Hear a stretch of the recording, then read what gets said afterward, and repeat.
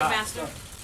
Thanks a lot, General McMaster. You came out to the stakeout area yesterday, and in coming out to the stakeout area, you said that the Washington Post story, which came out late yesterday afternoon, was false.